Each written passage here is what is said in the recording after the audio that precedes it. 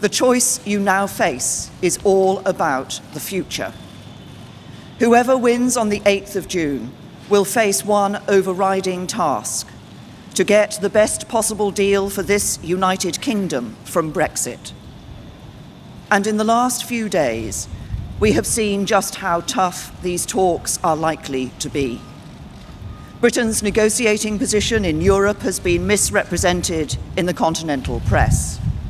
The European Commission's negotiating stance has hardened.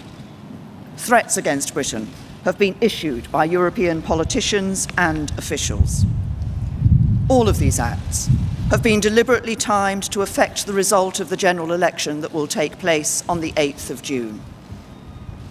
By contrast, I made clear in my letter to the President of the European Council, invoking Article 50 last month, that in leaving the European Union, Britain means no harm to our friends and allies on the continent. We continue to believe that no deal is better for Britain than a bad deal, but we want a deal. We want a deep and special partnership with the European Union, and we want the EU to succeed. But the events of the last few days have shown that whatever our wishes and however reasonable the positions of Europe's other leaders, there are some in Brussels who do not want these talks to succeed, who do not want Britain to prosper. So now more than ever, we need to be led by a Prime Minister and a government that is strong and stable, because making Brexit a success is central to our national interest, and it is central to your own security and prosperity.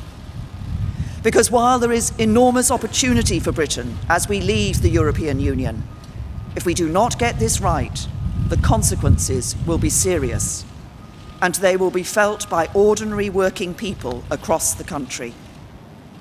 This Brexit negotiation is central to everything.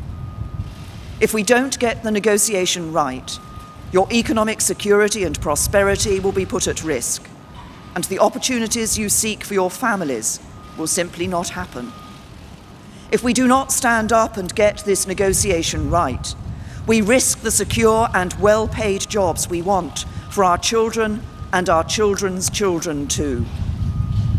If we don't get the negotiation right, if we let the bureaucrats of Brussels run over us, we will lose the chance to build a fairer society with real opportunity for all.